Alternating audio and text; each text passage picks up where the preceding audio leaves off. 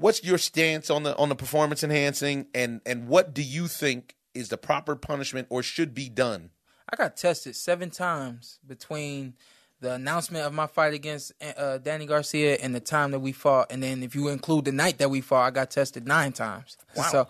So that's blood and urine? That the 7 times during the course of camp, I think it was blood probably 5 or 6 times. That's a lot of blood. And then urine every time. No, it was the urine. That was the wearing you down. Yeah. Trying to get that out, but man, it's tough because from my perspective, I don't understand it. I don't understand that mindset that I need this to be better, right, or I need this to be stronger, or whatever. I don't know that mindset. Right. So I don't know what pushes a guy to feel the need to take it, to do it.